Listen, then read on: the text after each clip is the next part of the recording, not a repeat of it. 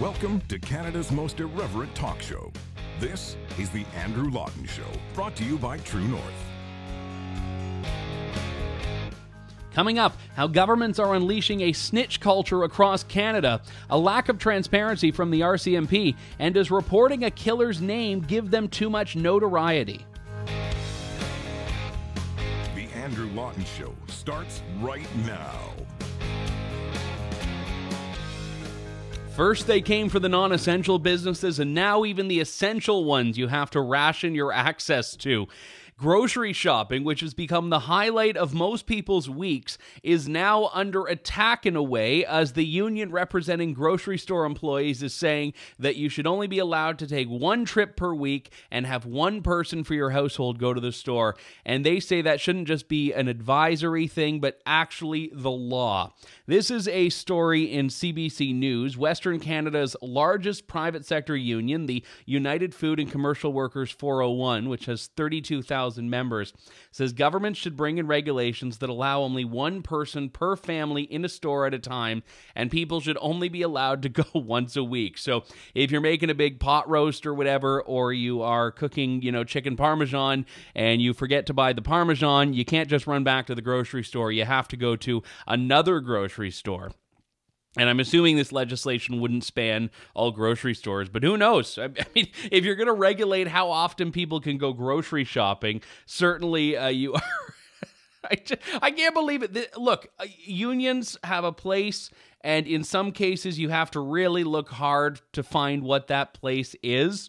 But this policy proposal I find asinine because, yeah, grocery stores have a bit of mayhem to them now. There's no denying that. But adding a law that makes it like you have to beg permission from the government to go to the store is not going to make things better. It's going to make things worse. Because I find, in my experiences, like I said, grocery shopping now the highlight of my week. Now, that was, I think, probably the case before the pandemic some weeks, but especially now. And sometimes it is a very different experience than other times. So sometimes you go in and it's pretty quiet and pretty calm. I went in last week and I learned that the toilet paper shortage is apparently over because it was just, aisles and aisles and aisles, or one long aisle, I guess, full of toilet paper, and no one seemed to care anymore. So that part's good at least. But they have these arrows that are on the ground, and I'm assuming that a lot of other stores have these where there's a right way and a wrong way to go down the onion aisle now or to go down other aisles. And the problem with this is that I don't think the person who did the arrows really cared what they were doing at the one grocery store nearby. I think they were basically just putting down, I think they were tossing a coin basically. They go to an aisle and say, all right, is it this way or this way? They flip a coin and it's this way. Because at a certain point, there are only arrows that are going one direction. So you can't backtrack at all, but it's not even like you have the ability to do a full lap around. There's a point where you pretty much get boxed into the dog food aisle, and let me say, we may have been pretty desperate at a certain point, but I hadn't gotten to there yet where I needed all the dog food, so I had to quickly wait until no one was looking and dart the wrong direction from the arrow. It's if you're going down one of those one-way streets in Toronto in the middle of the night and no one's there, I would never advise doing that. In any case, so the arrow thing, people are going along with, but sometimes, again, people are just minding their own business. I saw people get into a fight over the arrows, and it wasn't a huge fight. It wasn't like they weren't coming to blows over the jalapenos, but what was happening was, actually, they weren't even buying jalapenos, so forget the jalapenos. But someone had basically gone down the right way, and then they realized they forgot something, so they walked back. And then there was some guy about to turn into that aisle that, started pointing to the arrow, and then they started, swearing at each other, and eventually they both went the wrong way, which I found rather poetic as a resolution to the fight. The one guy just got out of the aisle altogether, and the other guy did his thing and then got out himself. But I don't like when we start distrusting each other as much. And I know I joked about it in the past show of the paranoia that you tend to feel in this climate. But when you start to take it out on other people who are not doing anything all that wrong, you really are not going in a good place in society. And it's municipalities, provincial governments, federal government that has really emboldened this idea. You look at Toronto, which has launched in the past week its snitch line, and they don't call it that, but an online system where residents can report issues of COVID-19 non-compliance, including individuals not self-isolating and operation of a non-essential business and construction site. So what they're saying here is, yeah, if you just see someone that's not following the rules, you just let us know. If they're not self-isolating, you just let us know, and we'll investigate. And Toronto's trying to say that it's only just investigating these things and they're informing people and educating people. But what they're doing is inviting people to snitch on others. And you know there are a lot of busybodies that are looking for anyone that just slightly deviates, anyone who just walks the wrong way down the arrowed grocery store line, not people that are really taking it seriously and saying, yeah, that house party at Joe's house was probably a problem. Or yeah, that construction site, I didn't think that was supposed to be up and running, and that's looking a little unsafe. But when it's turning people against each other, and you start to see that manifest itself, for example, in the grocery store, we're not at a place in society that we should be celebrating. And I would say further than that, we're not at a place in society that is all that sustainable. And I'd say the useless bureaucrat of the week is the bylaw enforcement officer in Ottawa, who, it's always Ottawa. Have you noticed this? That almost all of these stories are coming from Ottawa. So take a look in the mirror, Ottawa. A 17-year-old fined for playing basketball alone. Now, this story actually is insane. William Vogelsang was playing basketball alone in Ottawa at the Eva James Memorial Community Centre. I don't know the community centre, but they have a basketball net, and that's all that Mr. Vogelsang cared about. He was alone playing basketball. He thought that he was within the law. He didn't think he was being a little rebel here. He thought that, yes, I'm not in a group. It's not a mass game. I'm not doing a tournament. This isn't March Madness in April in a pandemic. So he was playing basketball alone. He's dribbling, juggling, tossing, shooting. I don't know what people do in basketball, but he was doing all of those things, presumably, because I think he's better at it than me. And then two bylaw officers come to him. So he's social distance, he's isolated. Two bylaw officers come into his space. Now, I don't know if they were speaking moistly or not, and I'm going to say that in every show from now until the end of time, probably. But they came and said, you're not allowed to be there. And he said, okay, sorry, I'm going to leave. Now, I would say that in and of itself was the end of the story, or should have been. But oh no. The officers insisted they'd have to issue him a ticket because him playing basketball alone is just not allowed in Canada in 2020. He's never been in trouble. He said it's a big incident. He was embarrassed. And the irony is, the reason he said he was embarrassed is because people were walking by, walking their dogs, watching this. They were fine, but him playing basketball, that was not fine. And then where things got tricky is the bylaw officer demanded to see his ID because he was just out playing basketball. He didn't have it. You need to provide identification under the emergency order that's in place in Ontario. So he said, my mother can text me a picture. My mother can bring it herself. But instead, the officers called Ottawa police, who arrived 20 minutes later. The ticket, by the way, $700. But let's walk through what happened here. 17-year-old playing basketball alone. No one harmed, no one threatened, no one endangered, no one has the virus but him. If he has it, if he doesn't, no one has it at all. So let's say that is all that's happening because it is happening. Two bylaw officers enter the mix. We've tripled the number of people on the basketball field. So we went from 1 to 3. And now all of a sudden we call police because we need to get them in there to make sure the 17-year-old is who he says he is. You add probably 2 more officers there. And now we're up to 5 people. Now we're at the point where we're almost illegal as far as a gathering in Ontario goes. So him doing nothing but playing basketball by himself, you multiply it to have 5 people there, and that's the government's answer for endangering other people. It's just cram 5 people on a basketball court, give them a ticket for $700. Every single one of you should... Actually, no, I don't want to take aim at the police because they were just doing what the bylaw officers committed to. But the bylaw officers, you should absolutely be ashamed of yourself. There is no excuse for that whatsoever. So this is what's happening in Canada now, and if anyone can say this is what's saving lives, I think there is some oceanfront property in Saskatchewan I'm going to sell you.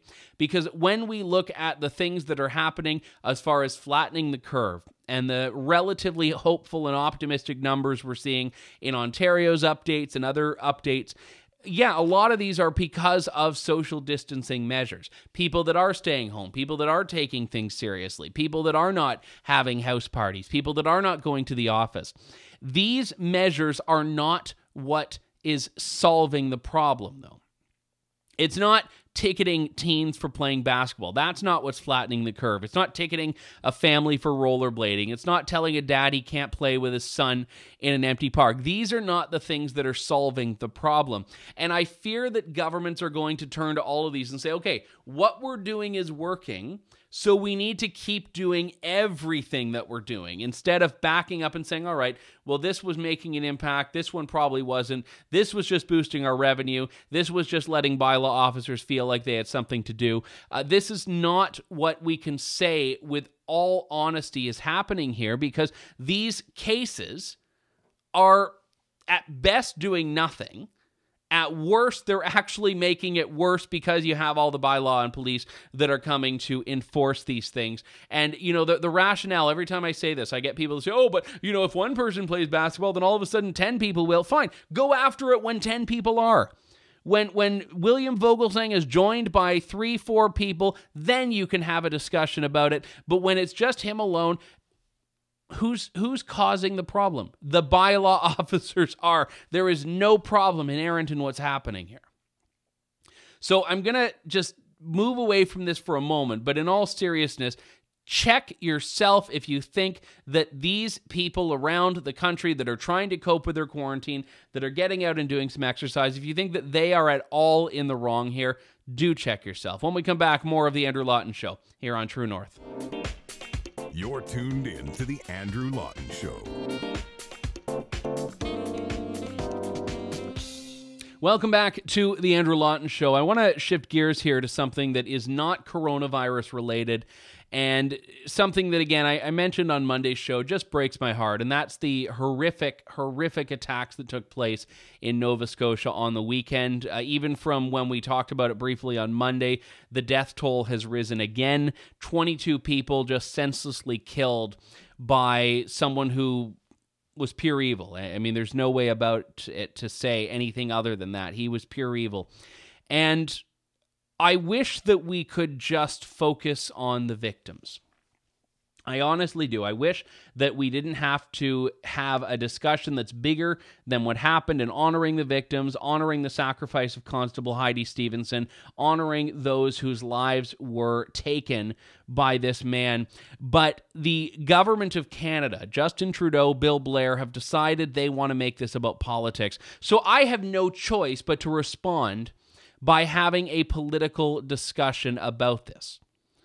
And the big battleground that I see here is going to be on gun control. Justin Trudeau, the day after Gabriel Wortman, the gunman, was killed, Justin Trudeau was talking about gun control. He had a press conference on Monday and on Tuesday as well, and in both was talking about gun control, and said that, you know, the government was on the verge of putting more gun control in anyway, and then the pandemic happened. But now he's saying we're looking for the earliest opportunity, the best opportunity. So yeah, the bodies aren't even cold yet, and Trudeau is already talking about gun control, which means that anyone that is resistant to the government's gun control agenda has to step in and say, well, but wait, and I don't want to be doing this, and I truly mean this. I don't want to be having a political discussion on the back of this tragedy, but I have to, because I refuse to let the government use the tragedy for political cover. And when they are saying it is justification for this, and make no mistake, Justin Trudeau is saying that, and here's a clip of that in just a moment that I'll play, when they're saying that this is evidence of why we need more gun control, we need to look at that evidence that they're basing this off of. So that's a big assumption there. That's assuming, and that's suggesting that what Trudeau wants to do with guns in Canada would have stopped this from happening. That's saying that if only the Liberals had put their legislation forward earlier, then this would have been something that would have been prevented and preventable. And to say that, you have to be darn sure you know the facts of the case. And right now, police don't even know the type of guns, the number of guns that were used. At the time Justin Trudeau said that, police had a death toll in mind that was lower than the actual one. They were looking at, it was 15 crime scenes, and then they upped that to 16 crime scenes at least. So police are saying they don't even know the details. And some of the details they do know, they aren't saying. One of those is a question that may seem insignificant to you, but I'll explain why it's important. And that is whether the shooter, Gabriel Wortman, had a firearms license. Now, I'm a gun owner. I know there are a lot of gun owners that tune into this show. If you are a Canadian citizen and you want to own guns, you can. You have to get a possession and acquisition license from the government. Now, if you have that, there are still terms and conditions and restrictions and various classifications, but you have to have that. That little card is the thing that makes it so you can legally buy and legally possess firearms in Canada. We don't know if the shooter had one of those. And that means that we don't know if the guns that he used were illegal or legal as far as his ownership of them goes. And this is a question that neither Bill Blair nor Justin Trudeau are prepared to answer. I'm going to play a little montage here of Justin Trudeau attempting to, not even attempting to answer, and then of Bill Blair fielding the question. And I'm just going to play them together because in neither do you actually get anything substantive. Sir, when you were talking about the gun control legislation, you brought up the tragedy in Nova Scotia. I wanted to know if you've been briefed on what kind of gun or guns were used in Nova Scotia. Do we know that they were legal? And based on that, how would your proposed gun control legislation have potentially prevented this shooting?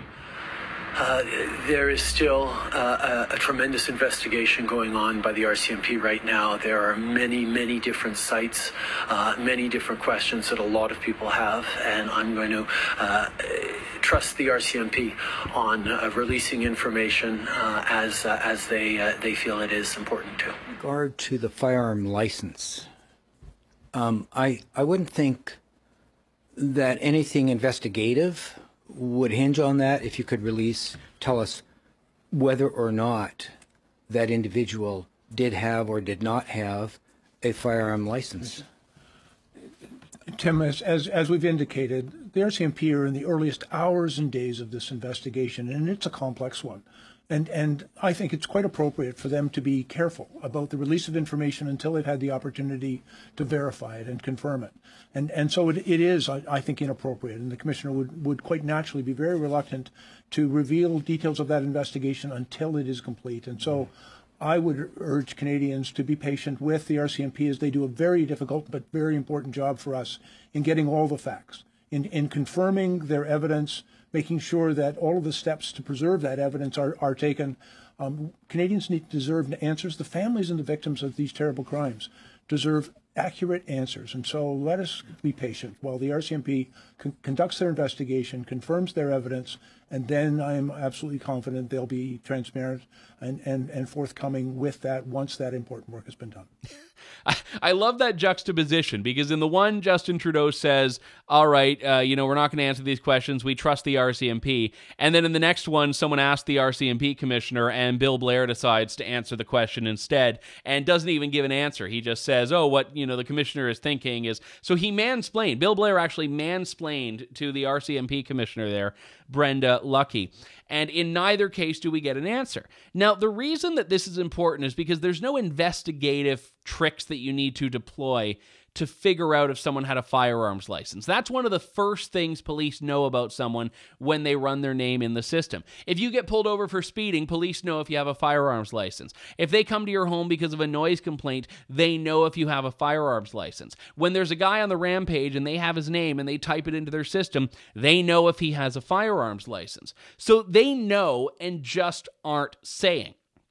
So it's not one of these questions that the RCMP has to figure out long term. No, this is an easy one that was answered in a few keystrokes. They just aren't telling people. They're refusing to say. Now, a part of this may be that police are just erring on the side of silence, which tends to be the role that RCMP plays. It's silence until proven otherwise. But it's also possible that the answer to this question is proving inconvenient or will prove inconvenient for the government, because Justin Trudeau, when he keeps saying that this is part of his commitment to advancing further restrictions, he's effectively saying that he could have prevented this. That's the inference in what Justin Trudeau is saying. And Trudeau is still not saying, and neither is Bill Blair, the public safety minister, whether they plan to use an order in council for their gun control or legislation that goes through Parliament. Now, given the Liberals seem to have the backing of the other left-wing parties, even if it goes through Parliament, it's likely to be passed, but at least it could be investigated. But when Trudeau says that word again, tragic reminder of the fact that we need to do more to keep Canadians safe, he is saying that we need more laws, and more laws could have or would have stopped this. So his trust in the RCMP seems to be moot at this point, because he's making decisions that go beyond the ones that police are making. And Bill Blair, his whole thing of, oh, it's early days, we can't talk about this. Why not? Why not? Now, again, you may think that I'm nitpicking here. And I am. I'm picking a very minute and minuscule detail of this to talk about. But I think it's important to do that because lawmakers have left me no choice. They've spared no time to politicize this tragedy. They're cramming it into their pre-existing narrative that has nothing to do with saving lives. It has even less to do with the legacies of the victims of the Nova Scotia attack. And they're doing this under the auspices of keeping Canadians safe. And it is a farce. It is a sham. They are not keeping Canadians safe. What they're trying to do is rationalize the already restrictive gun control measures they want to put in place that go beyond already restrictive gun control measures that are in place. We already have strict gun control in Canada, which is why mass shootings, which is why attacks like these are so rare in the first place in Canada. You reach a point where it is safe to say that legislation is not the issue. And remember, this guy had broken so many laws, not the least of which is murder, of course, but impersonating a police officer, acquiring a police uniform. He got his hands on a police car that looked nearly identical to active duty RCMP cruisers. He was prepared and committed, and I don't say that to give him any commendation, but to say that if you think something as simple as a regulation would have stopped this, you are lulling yourself into a false sense of security. And it may be easy to think that, it may be easy to believe that, or comfortable to believe it, but that doesn't make it true. And if he was illegally in possession of firearms, no amount of gun control would have done anything. Now, I want to get to some of the facts here, because I've seen some misinformation about this.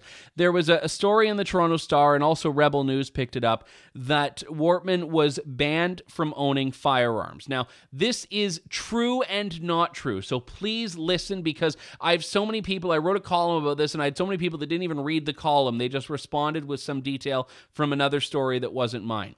Yes, in 2002, he was convicted of assault, but he was granted a conditional discharge, which means he had a number of conditions he had to meet, and 9 months later, those conditions were lifted. That was the term of his conditional discharge, 9 months.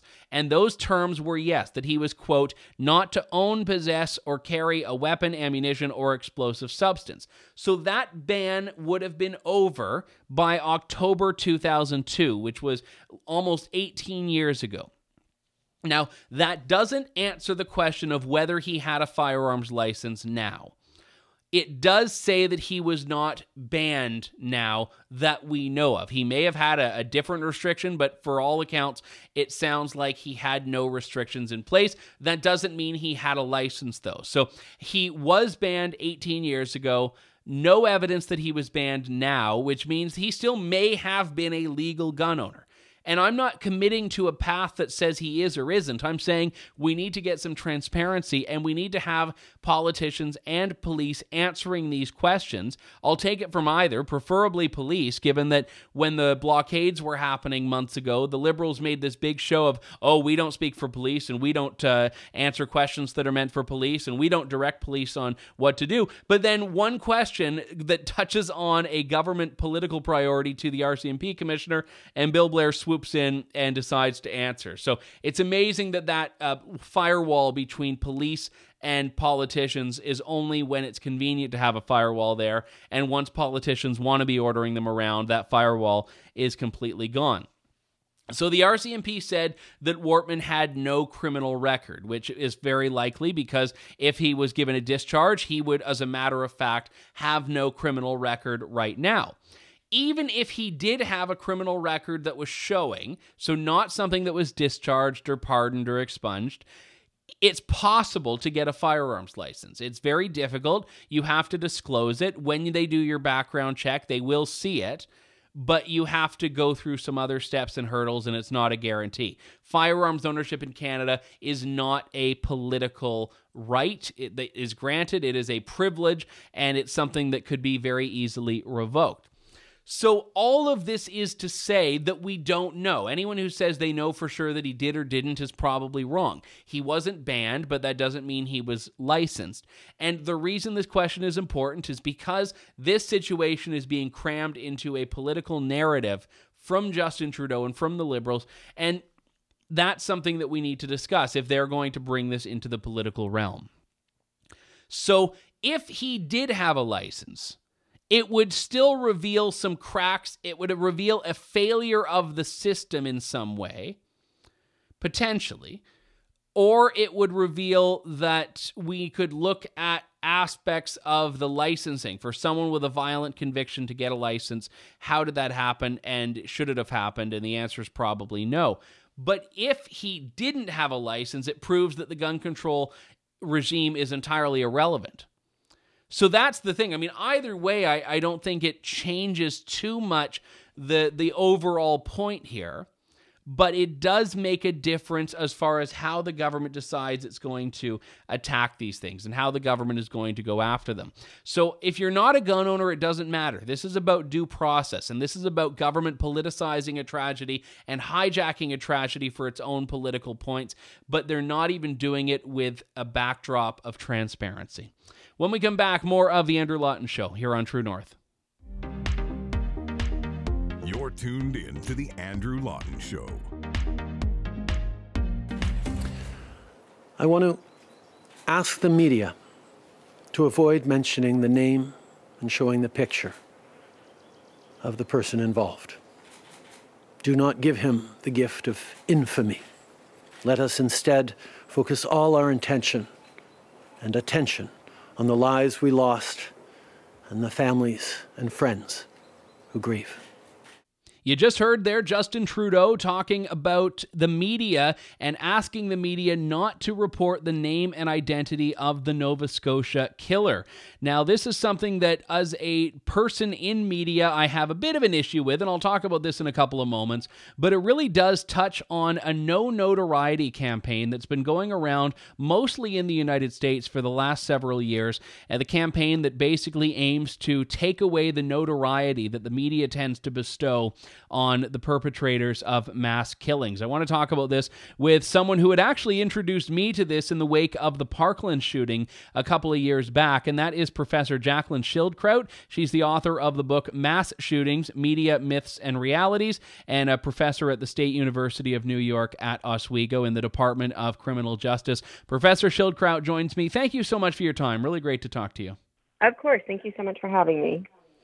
So the no notoriety campaign seems to be based on this idea that if you give killers fame, it's going to embolden future killers. Is that an accurate summary? Yeah, for the most part. I mean, if you think about it, when we look at, these individuals, and certainly in the case of the Nova Scotia shooter, it's, still very premature. We don't really know a lot about, him in particular. But a lot of these individuals who go out and a lot of these individuals who go out and conduct these types of very public, events or public shootings will tell people in advance that they want to be famous and they want to have their name in lights. And so it's sort of a twofold thing. Certainly, we don't want to incentivize other individuals to go out and carry similar acts, but at the same time, we don't want to reward people for doing something like what these individuals are doing. I guess the big challenge that I have with I guess there are two. When a politician is asking the media to do it, that part as someone in the media doesn't necessarily sit right with me. But there is still a prerogative for media outlets themselves to come up with these policies and guidelines. I think we can look at some absolutely horrendous examples of media doing what I would say is glamorizing. I think that Rolling Stone cover from one of the Boston Bombers a couple of years ago is probably one of the more noteworthy examples of that. But I guess what I would ask is there a way that the reporting can be done more respectfully that doesn't need to manifest itself as a blanket ban, even if it's self-imposed, on reporting names? Well, so I think that there's, a couple things to take into consideration. Number one is that even the No Notoriety campaign, which was started in the aftermath of the Aurora, Colorado movie theater shooting, has never said complete blackout blanket, no names ever. There is there is a value in reporting that as a fact. But I think where the issue comes in and where notoriety is really speaking from is you can say it once in the beginning of the story and then simply refer to them as the perpetrator. To continue to name them over and over again or to put up their picture, that's where you're putting a face to the name. And the reality is that you can still tell the who, what, when, where, why, and how of a story without having to give somebody credit for doing something so horrific. Yeah, I think that's actually a really important point, because a lot of the time when we see these stories, a lot of, I would say media reporting tends to go down the killer, the shooter, the perpetrator anyway. So to do that with a bit more intentionality wouldn't be that much of a change, but it would make a difference, it sounds like, in that overall notoriety that the killer is getting. Well, one of the things is that, you have these individuals who are relatively unknown people, and in many cases completely unknown outside of their own social circles. And so what they're trying to do is they're trying to make sure that people know their name. For instance, I grew up in the Parkland community, and our shooter, literally before he went into the school, said, I want everybody to know my name. I want, to be famous. And lo and behold, that's exactly what happened. There's nobody in this country and probably the world that doesn't know what his name is. And so if you remove just the identity component where you're not giving them credit for something like that, then that can be very helpful. You can still say all of the facts of the case. The perpetrator, for instance, in Parkland, went into this building. He had this type of gun. He did these actions, and this is how many people died. But you're not giving that individual that, that credit or that glory. What's the view that you have on reporting things like backstory and history of killers? Because I think a lot of the time that's where, in some cases, coverage can look like it's glamorizing or romanticizing a story. And I don't think that's necessarily the intention of these things. But do you think that there should be some holding back on reporting those life stories of some of these people? I don't necessarily think that there needs to be, for me as a researcher, because we don't have access to a lot of, investigatory documents, and oftentimes there's not as much available to the police that there is to the media, which is always very interesting. There is a value in having that information. If we understand what led up to, 0 point, then we can try and identify opportunities for intervention in future incidents. I think where it becomes a challenge for those of us from the no notoriety camp is, number one, the way in which it's presented. Certainly this over glamorization, kind of like you mentioned with the Boston bomber. Like, we don't need to know if they wore affliction T-shirts and had tousled hair, kind of thing. We just need to know the facts. But also, I think that there is such a overemphasis on the shooter rather than also an equal acknowledgement, at the very least, equal acknowledgement of the lives of the people that they took. And, we tend to think about this one individual and all of the bad things that they did, but there's not as much attention paid to all of the good that they took. And, we talk about victims as, numbers, right? Columbine, they're 1 of 13. Parkland, they're 1 of 17. Now in Nova Scotia, they're going to be 1 of 22 or whatever the final death toll ends up being. And the reality is that they're not one of anything. They are humans. They have stories, and those stories also need to be told. That's so key, and I'm glad it's something you've done in your work as well. And I know that it must be very difficult for you having to rehash some of these things, but, you know, I've seen you mark anniversaries and bring victims' names. And for me, I mean, I have to admit that I get a bit ashamed when I look at some of these victims that you talk about from cases going back years, and I could tell you the shooter, but I couldn't name a single victim from any of these cases. You know, it's really interesting. After Parkland, which obviously for me is a very different sort of beast, if you will, because it's where I'm from. I can remember being in a meeting with one of our task forces here, and there happened to be a reporter who's done a lot of stories for the New York Times, and she just kept rattling on with the Aurora shooter's name. And at that point, it was maybe a month out of the shooting. So personally, on a personal level, I was very raw. And I literally said to this room with like the most high-powered people in our city, listen, we're on the 5th floor of this building. I will bet you guys every penny in my bank account, go downstairs and ask anybody the Parkland shooter's name, and then ask that person to name one person that he killed, because they're not going to know, but I know all 17. And I understand that my connection is different, but, you know, even just learning about one victim, you know, I've gotten to not only, you know, learn about them and share their stories online, but many of the families I've connected with. I've learned about Hannah Ehlers from Beaumont, California, and her 3 amazing children and her husband, and, you know, all of these different people that had lives and had stories, and people who have lost loved ones in very, very horrific ways beyond their control.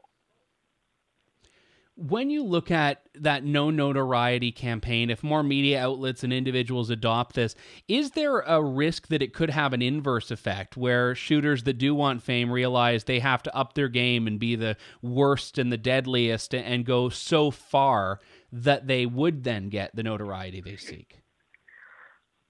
That's a really interesting question. I think that, you know, we're sort of already seeing an element of that because they do study one another. And certainly as my research has shown, you know, the media blanketly, of course, we used one source, but there tends to be a greater emphasis, even just in the amount of coverage or the placement of coverage of those shootings that are more lethal. You know, if somebody kills 2 people, that's not going to be covered the way Las Vegas was with 58 people, well, now 59 people, you know, and same with Parkland, you know, had 17 people, but earlier that year, the shooting in Marshall County, Kentucky had 2 people. They weren't talked about any which way the same. And so, you know, I think that we're already seeing that element. So I don't know that removing that incentive would really change things one way or another, because if the practice was, we're going to limit the name no matter how many people you kill, you know, certainly that might all just blanketly work. I mean, I hope. Do you find that all of these shooters really are very similar to one another, or is every shooter created differently? I think every shooter is created differently in many respects, but there also are similarities, and the similarities come more within the way in which they go from, you know, seemingly normal person to mass killer. There is a model out there from Dr. Reed Malloy, who is a preeminent scholar in this field, and it's called the Pathway to Violence model. And basically, if you look at, you know, each case, while there may be differences in terms of, you know, social or demographic characteristics, the general trajectory is the same. They all start with some type of a grievance, whether it's perceived or real, you know, something really happened, like they lost their job, or they think they're bullied, or they think they're ostracized, or, you know, whatever the case may be. And at some point after they're sitting there, you know, kind of festering on it, they make a decision that they're going to exact revenge against that grievance in a very specific way.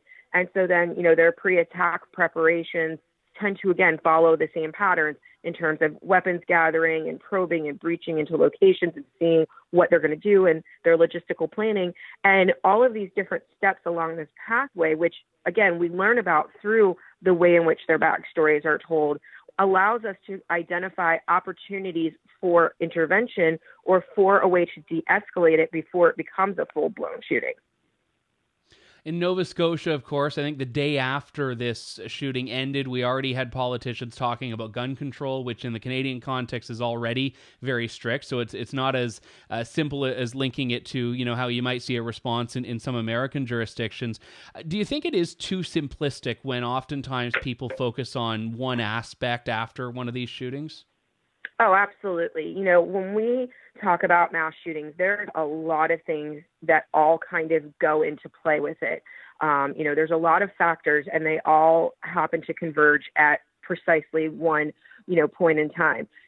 Certainly there are people who will argue, well, if there were no guns, there would be no shootings. And that might be true, but that doesn't mean there's no weapons. There's other forms of weapons. We saw in Charlottesville, Virginia, here in America, that in the absence of a gun, someone used a car. The same day that Sandy Hook happened at a Chinese elementary school, somebody knifed 22 children the exact same day. So, offenders will find a way, regardless of what their weapon selection is, if they want to inflict maximum casualty or maximum harm.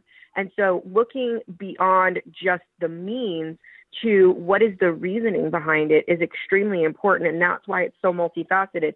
It's not just one thing, but collectively as in not only our nation, but I think within the world, everybody seems to hone in on the very first thing because that's the easiest thing to go for. Everything that is going on in the process that leads them up to it is far more complex, and it needs a much more protracted and long-ranging conversation. One of the things that I certainly see in myself, and I'm sure you see it in a lot of other people, is that there is this desire for answers, and nothing ever satisfies that. And how have you come to terms with this? I mean, you're immersed in this more than anyone else is. How do you, in your own mind, kind of find peace with this when you just see the evil that exists in the world? I appreciate you asking that. I don't actually get asked that a lot. I think for me, really kind of, again, focusing in on the victims and saying, what can I do from my little place and my little corner in the world to make sure that other families don't have this happen to them? What can I do? And so for me, since Parkland, I've been very focused on emergency preparedness training. When I learned about the fact that, kids in that building had never, ever been through a lockdown drill, the teachers had received very minimal training. And from my perspective, had either of those things happened, that shooting may have had a very different outcome. So I've spent 2 years training school districts on how to respond in these events. But also, I think for me is just realizing that the conversation needs to change, and I work really, really hard to change that. One of the things that I learned in the last 2.5 years is the most dangerous thing in all of this is not the gun. The most dangerous thing in all of this is the mentality that it can never happen here. Because the minute that you say it can never happen here is the minute your guard is dropped and you've become extremely complacent. And that's when it can, or, maybe is more likely because you're not as, aware or, kind of thinking about what's going on around you. And that's really the mentality that I've been trying to change. And I still hear people say it, one of the big things right now that's come out in America, and I don't know if it's come out up there, is, there were no school shootings in March. Well, there was no students in school, so no kidding, there was no school shooting. But that doesn't mean that we're not having mass homicide and we're not having all of these other issues. We seem to, as humans, only be able to focus on one thing and that very worst thing, but not think about all of the other things that are going on. So I just try to use the platform that I've been given to educate people, to call these types of problems into focus, and hope that even if I can change one person's perspective, it will make a difference in the long run. Well, I think that's a very worthwhile perspective, and I'm glad you were able to share it, and also glad you were able to take the time to speak to us today. Joining me on the line, Professor Jaclyn Schildkraut, professor in the Department of Criminal Justice at the State University of New York at Oswego, also author of the book Mass Shootings, Media, Myths, and Realities. Professor, thank you very much. I really appreciate it. Thank you. My thanks to Professor Jaclyn Schildkraut and to all of you who tuned in to the show today. You can reach me, Andrew, at andrewlawton.ca. We'll be back next week with more of Canada's most irreverent talk show. Thank you, God bless, and good day, Canada. Thanks for listening to The Andrew Lawton Show. Support the program by donating to True North at www.tnc.news.